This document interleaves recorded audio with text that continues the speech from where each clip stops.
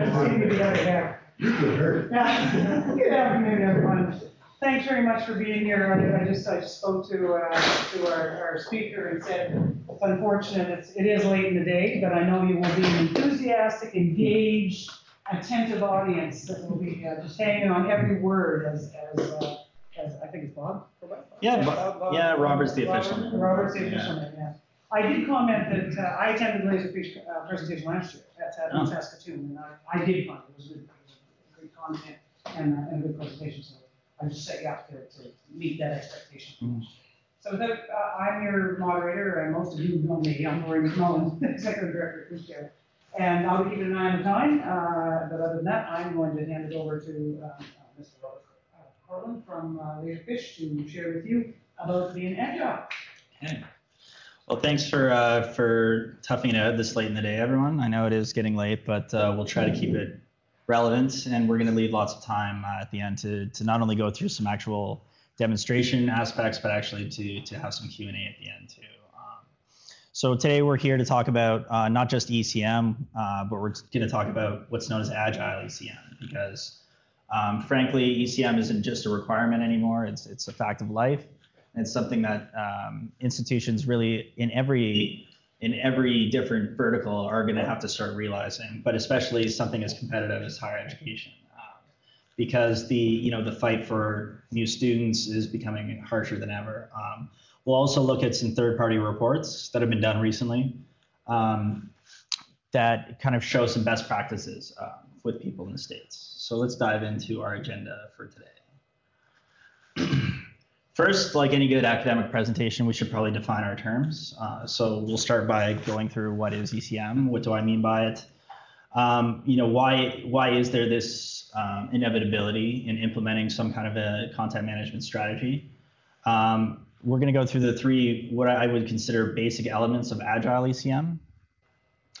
Then we'll look at this third-party study that literally came out, I think, 3 weeks ago, and look at some best practices of what different institutions are doing in the United States right now in employing a successful shared services model using an agile approach.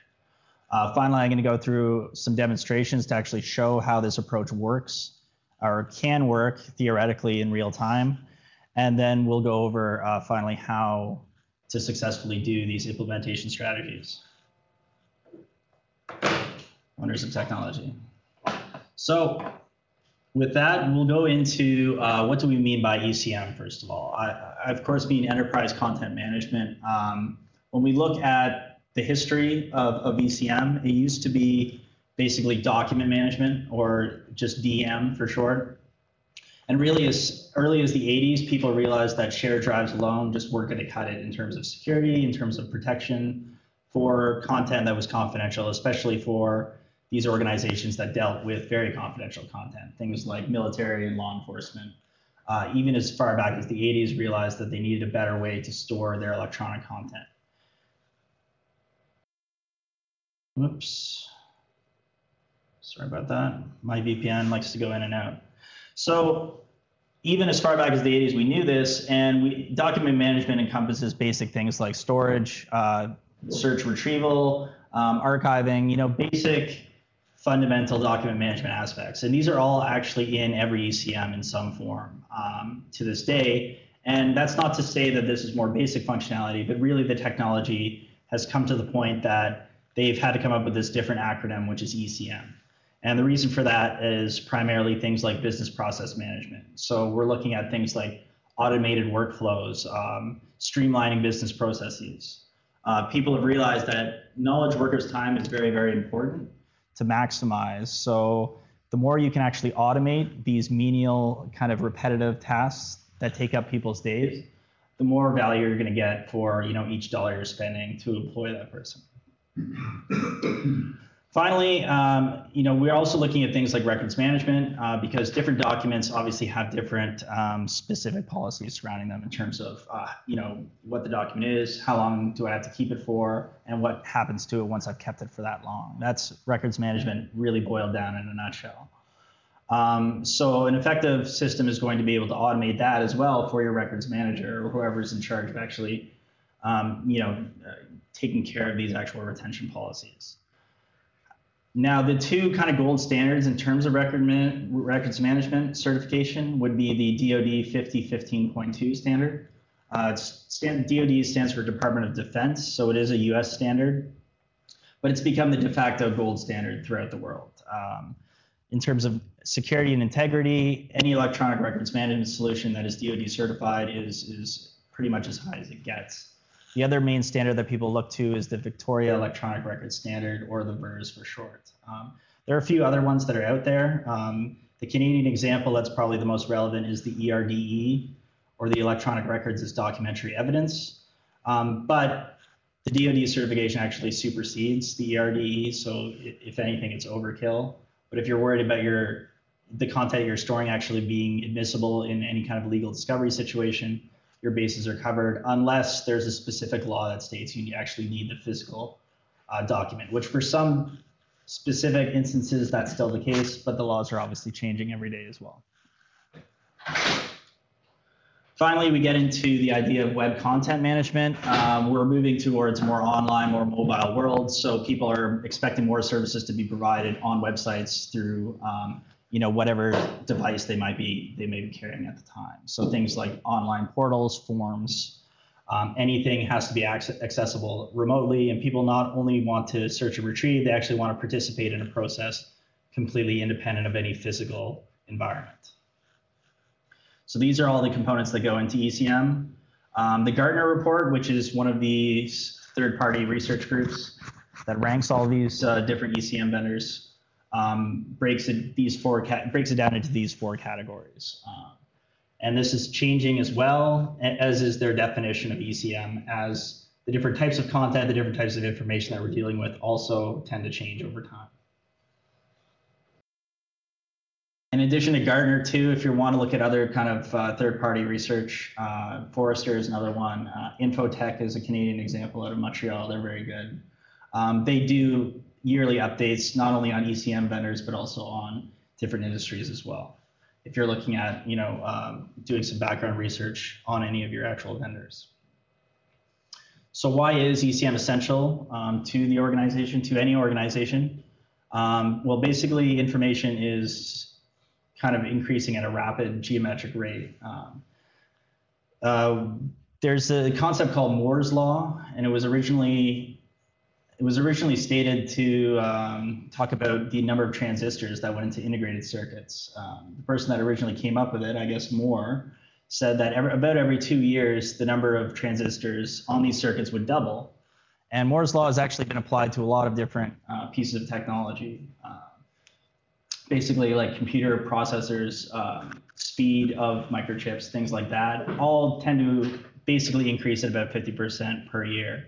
And information is no different. Information in general in the world is actually doubling about every 2 years. And in fact, that number is actually shrinking to the point where information is soon going to be doubling every year. And more of this information is coming in as completely unstructured data.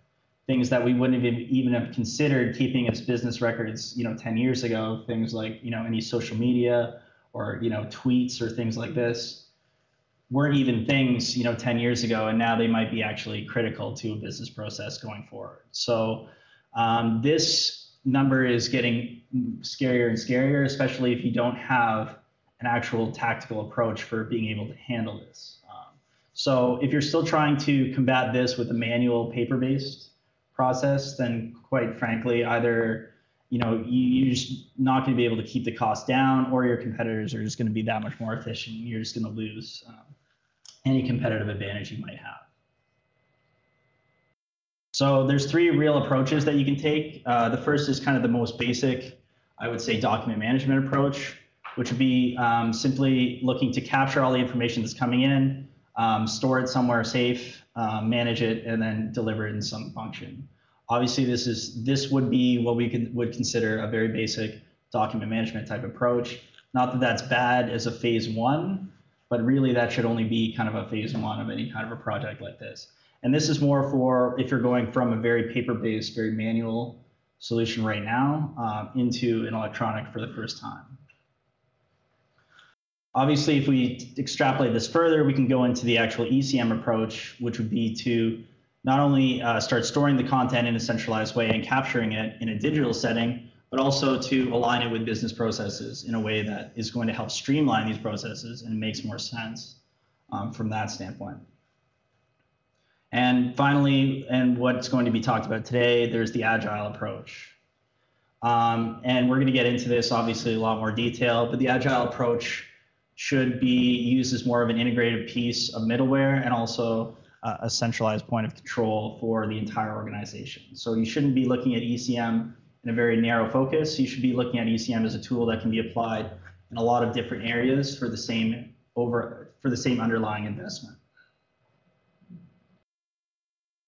So the three main aspects of Agile, because Agile can mean a lot of different things. It can mean just general flexibility. It can mean an actual methodology in and of itself. But the three main aspects as it applies to Agile ECM would be, first of all, that it does act as a central point of control. And this is important from an organizational standpoint, because when you start centralizing the information, it becomes much easier to actually manage the security around that information. And especially if you have a successful Agile approach, an Agile ECM solution, you're going to be able to control different groups' access to different pieces of information. So to the point that you can benefit from knowledge sharing, that can happen, but also you can keep the confidential stuff hidden from those users who don't actually need to see it. But also, when you start centralizing the information, you're getting away from the whole idea of silos that might exist in different departments that, if left on their own, are going to come up with their own specific processes and ways of doing things. This is a way to start standardizing and streamlining the enterprise in general, and start doing things like coming up with universal folder structures, naming conventions, classification schemes. These are all huge value adds when you start harmonizing them between the departments rather than having to manage all of them as independent units throughout the enterprise. Finally, central point of control really does have a huge benefit when you start talking about disaster recovery plans as well, because it's a lot easier to back up one centralized repository rather than it is if all this information and content is spread out across all these different applications, across all these different departments. For the second point, and all of these are kind of correlated as well, but an Agile ECM should function as a piece of integrative middleware. And what we mean by that is that to be truly effective, you want your end users to buy in with limited training, limited hassle. Ideally, this is a project that should make people's jobs easier to do rather than them having to actually learn any new stuff that's going to take up a lot of their time and make their job fundamentally harder. So to that end, if you already have applications that exist in these different areas, and obviously everyone has applications across the enterprise that they already use, things like CRMs or ERPs, or maybe things like accounting softwares. If these are already in place and effective, then great. Let the people in those line of business departments keep doing what they're doing, and let the ECM act as draw from these applications and then store the information on the back end, if that makes more sense, or do the work in the ECM and let it update these other applications, if that makes more sense. Really, ideally, you have an ECM solution that can go both ways. It can push or pull information, but really the idea with any piece of successful integrated middleware is that you want to get away from the idea of duplicating data altogether. You don't want people to have to do something in the accounting program and then go update it in the ECM. That would be the opposite point of this whole thing. And finally, and this is the one that we're going to focus on more today, is that an Agile ECM solution should be a component of shared services, which really means that for one underlying piece of architecture, you'll be able to apply to different processes in different departments that might have completely different approaches, use different content. Really, it doesn't matter what the content is if the ECM is set up in the right way. That makes the most sense. And then that way, all of these different departments can actually leverage the same investment that you made initially, maybe for one area. And also, rather than an ECM being an ROI kind of sink, it can actually be an ROI multiplier, because you're not actually having to have significant reinvestment every time you expand the project into a different area. So getting back to this idea of integrated middleware, we get the idea of the composite application, the one that's going to try to unify all these different departments, all these different applications, all these different workers in the enterprise. And it really doesn't matter what it is and what these different elements are. Ideally, it's going to replace some legacy systems, not necessarily draw from them. But on the other hand, if they're in place and they're doing well, then that's fine. Especially if it is a database that's current and it's up to date, then why try to replace that information somewhere else? Why not just have your piece of middleware draw from that database? And again, these are 4 different examples of processes that could be used under one application, but really the sky's the limit. And we don't pretend to know all the different processes that you have. It's up to you to decide what are the main pain points, where do I want to start a project like this, and what scale do we need to ramp this project up? Because as we'll get to later on, it doesn't make sense to try to roll this out on an enterprise level right off the bat anyways. And the idea, when we get into it, this is really just hammering the same point home. You can have the same basic foundation. Once you've figured out how a process can work, the basic steps in any process generally follow some kind of the same pattern. Despite what the content is or what happens to it after the fact, those are all things that you should be able to configure. And not only should shared services be applicable to these different departments, it should also be flexible enough so that if a process changes over time, you can change the process around that as well.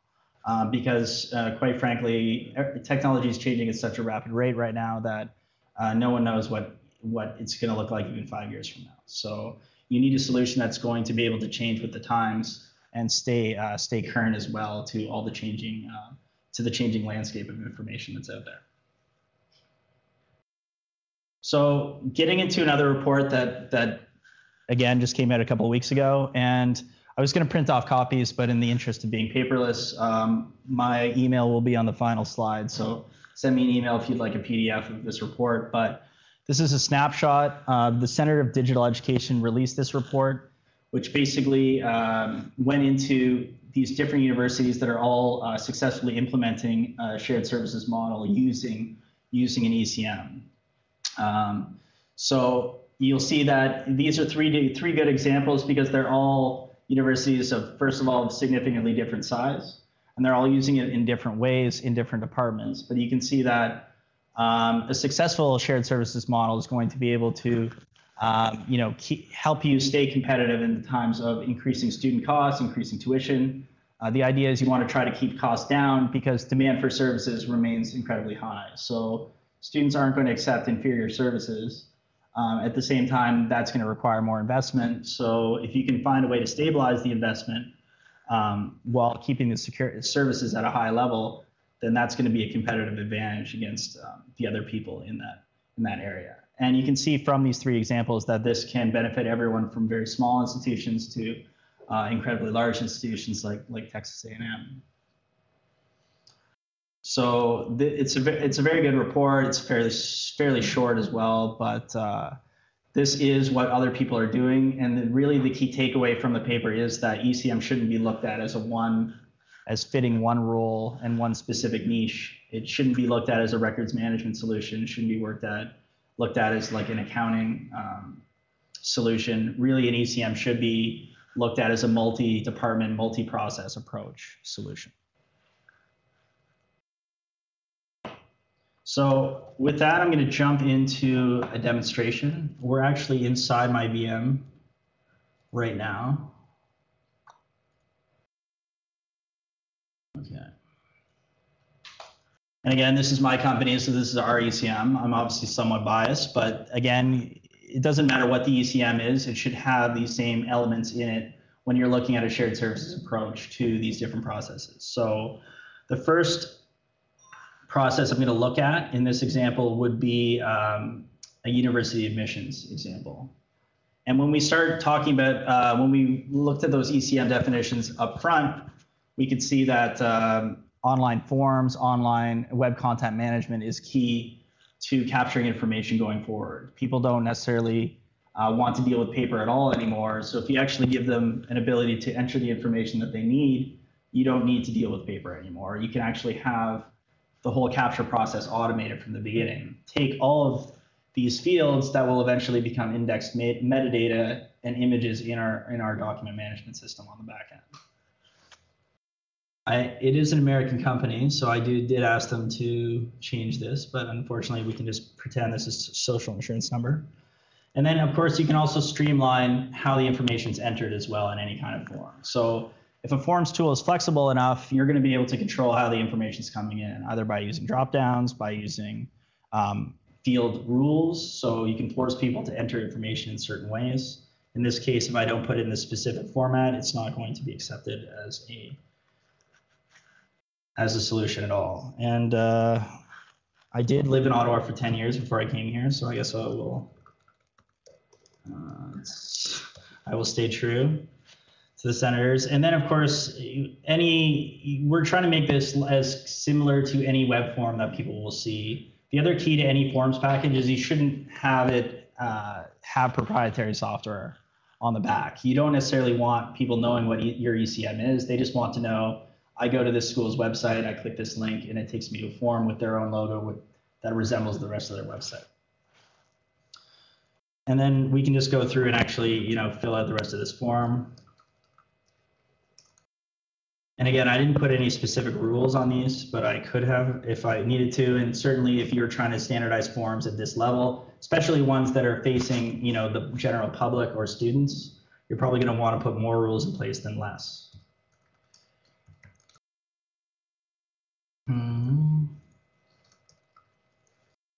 And the other nice thing that you can do with any kind of workflow, really any kind of business process, is start making the rules in place to make people's jobs easier. So in this case, when a student applies, if you want the rule to be that a unique student number is generated, that can be done for you. If you want the student to be emailed, asking them for more information, if they need more information, that can also be emailed as well. I should probably use my own keyboard, that would help. So, and then of course, any form that's successful is also going to have dynamically populating fields. So in this case, if I select yes, something shows up. If I select no, when you start putting online forms on, they should be dynamic like this because you want people to be able to do things like add their own supporting documents. If they need forms to be very long sometimes or very short other times, your form modeler should be flexible enough to capture that information despite, no matter what they actually need. And then the person fills out the rest of their application. If they needed to add any kind of supporting documents, those could be added as well. And really, because you're trying to, I didn't put enough numbers there.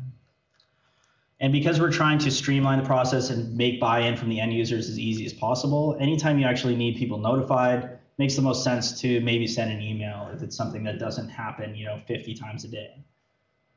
So someone in this instance could just open up their email and actually have some kind of a task or some kind of a notification waiting for them. In this case, the actual student themselves is going to get an email back, and you can see that we can generate this unique number, and you can come up with the rules for how this number is generated. So once the student number is actually generated, we can also actually point the student to other forms that we actually need them to fill out to fill the application. If you needed that first step to go through an approval process, that might be a way to set up the actual workflow. But the idea is you want to make it as flexible as possible, and you also want to make the actual filling out of these forms as fluid as possible as well. So in this case, rather than having to go through and actually fill out all my contact information, you could actually have just these numbers set up so when you put it in, it actually just auto-populates as well. And a lot of organizations are already doing this with things like just employee numbers. So if they have internal forms like expense reports or vacation requests, any kind of internal HR type forms, it makes a lot more sense to plug in your number and then just put in the specific information you're looking for rather than having to go through and actually fill out all of your contact information each time. And again, we can run the rest of the process from this point on. And really, in the background of all this, we actually have everything being stored in a centralized repository. That's, again, accessible by only those who actually need to see the information that's being shown.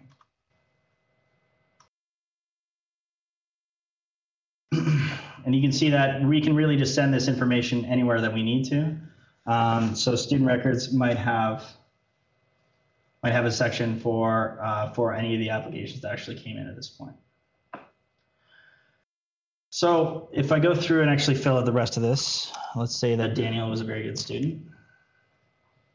What does Ottawa U use for GPA? Pardon? What does Ottawa U use? I went to Carleton, full disclosure. So when I go through and fill out the rest of this form, really you can also set it up so that people can, the application is only considered successful once it's actually gone through all the different forms and any kind of approval process, workflow. These are all things that you can automate from a high level. Really, from a CIO perspective, you should be most concerned with looking at something that looks like this. This is actually our own graphical interface, but it's built on the Windows workflow engine.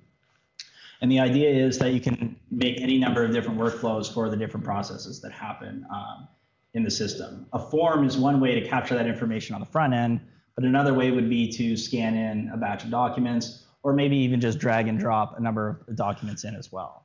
But really, the idea is you want a tool that's flexible enough that you can make changes as they happen. So admissions might have something that looks like this as a workflow,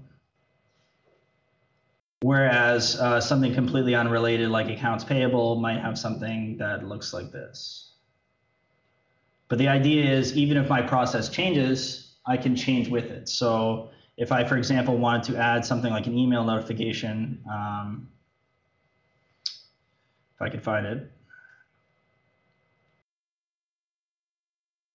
then I would just be able to make changes as they happen and publish my results. Now, in a perfect world, you're also having a safe environment in order to test these changes before you actually roll them out. So it's nice to have a kind of sandbox environment for either your people in IT or the people that are actually designing these workflows from the top level to be able to go through and actually, build them out.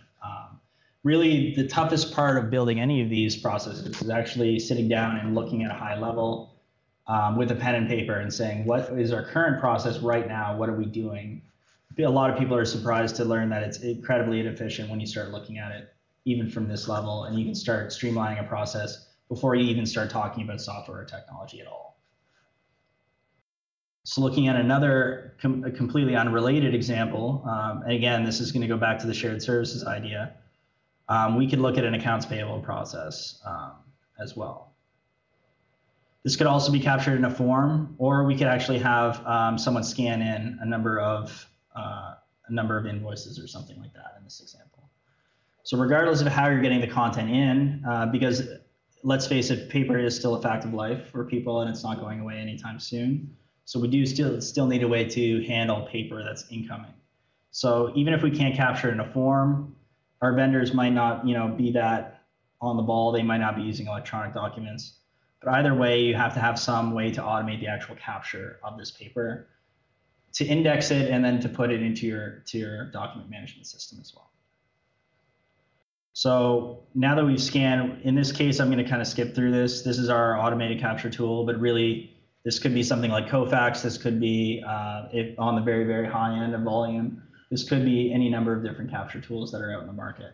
But however you actually get this digital content into your repository, into your ECM solution, this can actually kick off any number of different workflows from this point. Now that we're talking about streamlining a paper process, we've converted the paper initially at the front end into a digital setting, and now we can actually start building out what happens from this point forward. So this is the same fundamental architecture that happened before. We're actually still using email notification to actually point people to their next role in the actual process. So this could be an email that's generated to someone who works in accounting. And if that person in accounting actually logged in to their version of the repository, it might look very simplified versus someone who is like an administrator or something like that. So when I log in, again, you can make people's views very small, very large, depending on how much knowledge sharing you actually think will benefit the actual end user. If you think it's more beneficial for them to only really have access to that which directly applies to their job, then maybe that's how you have set it up from a security standpoint, and which makes sense as well. And again, going back to the DoD certification, any successful ECM that you do implement should have a full audit trail capability as well. Because just in case anything happens in any kind of legal discovery situation, you do have to be able to actually point to a detailed report saying, here's an absolute history of everything that's happened to my information since it's been in my system. And again, if you are relying on people being mobile mostly, email might make more sense, or people can just access the same content from their device or any internet connection that they might have. So the workforce is becoming increasingly more mobile as well. Students, of course, all have their own devices, so this is going to become more and more important. But people want to be able to quickly access the information they want, and you want your knowledge workers to be able to quickly make the decisions based on that information to drive your different processes in the different departments. So if it's an accounts payable example, you might have something go to like a pending approval folder. So the other thing you can have is that even though this is the same architecture that we use for student admissions, in this example, when the invoices come in, we're actually having it automatically match our invoices to purchase orders that either might be in our accounting application, might be in a database somewhere, or they might actually already be in our ECM solution if that's where we're storing them. So if it's successfully acting as a piece of integrated middleware, it's going to be able to leverage that information that already exists. It's going to be able to do things for the accounting clerk, like link it to the purchase order automatically. Potentially, in this case, in the actual metadata itself, it's going to be linked. And also, to make it much easier to get buy-in from your end user, you should also make any of these processes as transparent as possible. So in this case, you can see that you can actually leave instructions, explicit instructions telling people not only what the process is, how long it's been going for, any kind of analytics based on the process itself, but also what the person's role is next. So even if the person isn't clear on what they're supposed to be doing with this, you can explicitly try to make it as idiot-proof as possible by leaving explicit instructions and letting the person actually just get to doing the meat of their job, rather than spending a lot of time looking for the corresponding purchase order wherever it might be. And you can see that this clerk could then just quickly go. And content can come in many different ways. It could be a PDF, it could be a TIFF. When you are looking at storing content long-term, you will want to store it in one of those two formats because they're considered more secure in terms of archiving, in terms of their actual images of documents, rather than something like a Word document, which isn't as secure a file type. Although I will say that TIFF is generally better from an organizational standpoint, only because it is non-proprietary. Not that Adobe's pretty friendly in terms of that, but it is frustrating if you don't have the latest version of Adobe installed on whatever device it is that you happen to be accessing it from. And if anyone's loaded like a 500-page PDF and crashed their machine before, we've all been there. Whereas a TIFF generally only loads one page at a time. Even if it is like a 10,000-page image, it's going to load just as fast as a one-page image will. And in terms of storage space, when you start getting into the millions of images mark, TIFF is about 40% lighter in terms of storage space. So something to consider. I mean, some people love PDF, and that's fine, but TIFF does offer its kind of unique advantages. And then in this case, you could actually just run through any kind of an approval process and then have whatever the steps are that happen afterwards take place automatically. So you can see in this case that it disappeared from pending approval folder, and we've created a new vendor folder for it in the invoices folder. Now, the other nice thing about the shared services model is that not only can this apply to different processes and different departments, but a successful and really flexible Agile ECM approach can also apply to different individuals that might be involved in the same process. So in this case, someone in accounting might want the information organized in this kind of way. They want their invoices, their checks, their folders, all organized by the company or the vendor, whereas someone involved with records management might want to organize in a completely different way. So we call this concept transparent records management, because the idea is you're trying to make it as easy as possible for your end users to buy into whatever compliance, whatever regulatory standards are actually in place for the different document types, the different information that they're actually dealing with. but we're doing it in a way that's not intrusive to the way that they do their job. So you can see that that person in accounting can still organize the information in the way that it makes sense to them, whereas the person involved in records management can actually have the same information but displayed in an actual date series based on when it came in. And the way that you can do that without actually duplicating the data is by creating virtual shortcuts to these documents. So you never want to have more than one copy of anything really in your system. That's the whole point of centralizing it. But the idea is you can now create as many virtual shortcuts to these documents as are required. So people can be free to set up their folder, set up their content in a very specific way, and then just have mirrors to wherever the records actually reside in maybe a record series somewhere, or something that might be governed by specific retention policies. And again, any kind of really agile ECM approach is going to automate things like how long, what kind of document is this? How long do we have to keep it? Are there specific legal requirements that have to happen after we've kept it for a certain amount of time? Really, it should be flexible enough to encompass anything. And the thing is that these laws are changing constantly as well. For different documents that were never considered records in the past, new laws are always being developed, giving us new laws and new regulations around them. You also have to be able to do things like place a legal freeze on a document in case someone sues you and it hasn't reached its retention. You have to be able to freeze these documents until the legal proceedings are actually finalized. And in terms of reporting, you should also be able to set up your agile approach to automate things like reports. You should be able to actually keep track of metrics of the different users in the system. So I want to be able to see who's the most efficient at this process between the 3 clerks I have assigned to this particular role. I also want to identify bottlenecks within the process. So if I've set this up and the first stage of approval takes only a day, but the second stage takes 3 weeks, you can much more easily decide from a high level, well, should I dedicate more resources to this second stage, or what is the issue? You can start fact finding a little bit more.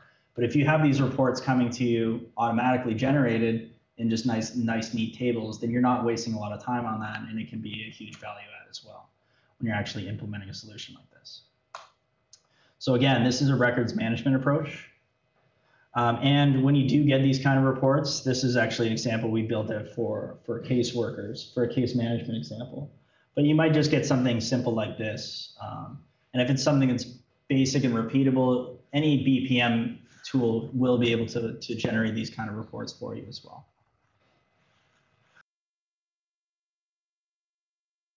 So when we actually go into, and we'll come back to one kind of final example, which would be, we dealt with 2 kind of internal examples up to this point. We can also deal with like an HR onboarding example. The basic concept is the same.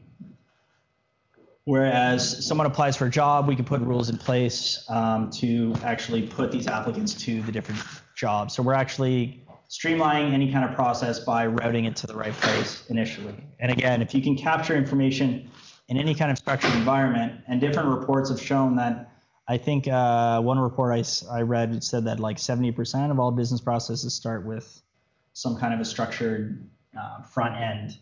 So any forms tool that's flexible enough to create your own forms is going to be able to start streamlining any of these processes, at least up to 70% according to this one report. And again, I hate throwing stats like that out without backing it up, but I cannot remember the name of it for life of me. So rather than getting into this example, I would like to talk about best practices for implementation as well. So let's go from currents. So anytime you're rolling out an Agile ECM project like this, you should take a focused approach. Truly, any of the best ECM solutions that are truly Agile should also be scalable by definition. So you don't need to start at an enterprise level from day one. And quite honestly, you're doomed to failure anyways if you try to boil the ocean, so to speak.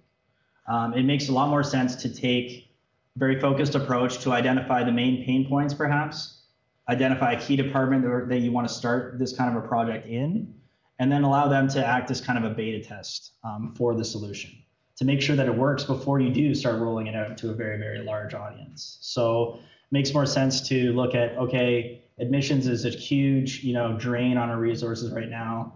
Why don't we start with admissions and maybe, accounting or something else? Pick 2 or 3, maybe small departments, pick a small number of users, and then let them actually become your champions within the organization. Once people realize that, their jobs are actually becoming easier and they're becoming more productive, other departments are going to actually start wanting to buy in on their own, rather than you having to force them into this new project, into learning a new software, a new application.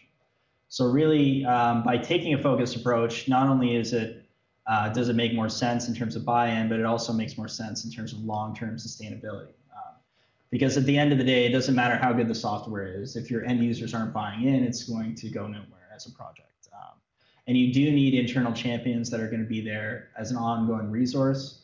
And you also need just a technology that's going to continue to improve over time. It's not going to, not give out any updates in 10 years and then, become itself a legacy system. So obviously reports like Gartner, Forrester, Infotech, these are the places you should be looking. Independent third-party research groups are looking for the vendors that are on the leading edge for these kind of solutions.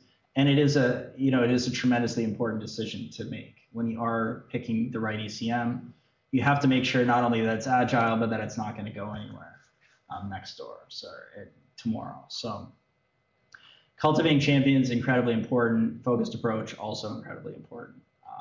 I know it's the end of the day. We could run through a few other demo examples, but I think I'd like to open it up to any last questions. I think if there's any questions. Yeah. I'd like to ask a question, which is sort of what's your sweet spot in a complex marketplace? Let me set some context around that. Mm-hmm. So we've got a strong tool that we like that is web content management for the public-facing web pages, and it has sort of a workflow engine in it. And we've got our enterprise and our ERP system that has a really strong heavyweight workflow engine, as well as some ability to capture some documents in it. And we have SharePoint, and we have various ways we're trying to get things in, and we can imagine an electronic archives as distinct, in a strong archival archivist librarian sense, and we can imagine things focused on an enterprise data warehouse repository that could lean towards structured or from structured data could lean or bleed into unstructured data. So in that kind of really complex space, where's your niche or your sweet spot? It's a good question. I mean, I don't just want this to turn into a sales pitch, right? But at the same time, I can't help myself. So basically, our niche would be, this is this year's Infotech report. So one of these other third-party research groups that we show. These are considered the major players in the ECM marketplace. In terms of functionality, this is what Infotech is ranking them on. You can see Laserfiche is a good blend between a leading product and a leading vendor.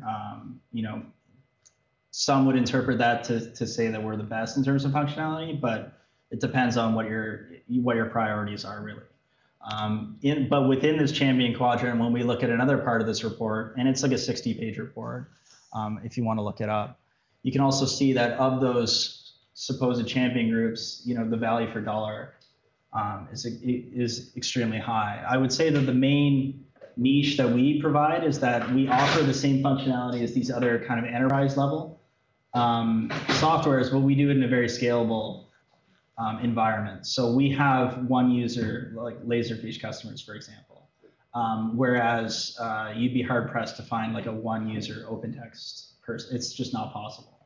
So our niche is that when I say you can have a very agile, very flexible approach in one department, I'm not lying. You can start with 10 people in one department, and then if it's successful, you can roll it out rather than risking making a $500,000 investment and just going all in on one of these other very high level groups that have a much more risk for failure. Yeah. The point that if you're trying to make is these products, other products referring are already in your enterprise. Or they're indirect competitors. Yeah, These are yeah. direct competitors, if I was doing an RFP or. I mean, you raise a good point. There's a lot of overlap in a lot of this, and a lot of different softwares now have like workflow elements. If they don't have it, there's standalone forms products, there's standalone capture products. Yeah. This is a standalone solution, but we can do things like integrate with SharePoint, we can integrate with SAP, we can integrate with Salesforce, we can act as a piece of integrative middleware. So we're not trying to replace. If you already have applications that are effective in what they're doing, that's great, but we can fill in the gaps where they might exist. And if you're going from nothing to something, then we can fill in almost all of the gaps. I would say that's the approach, and we can do it in a very scalable, cost-effective way. And again, I'm very biased when I say that. So, but let the third-party reports speak for themselves, right? I want to cut off conversation, but it is 10 to 5, and I know there are birds and feather sessions. Sure. Not if anybody, I don't know if anybody's attending one, but I don't want to stop you from going.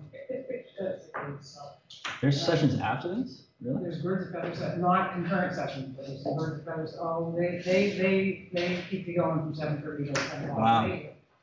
So with that, I think I will thank you very much. Perfect. Well, thanks everyone. I'm sure you're around at the booth, correct? Or there will be. Yeah, I'm upstairs on the fourth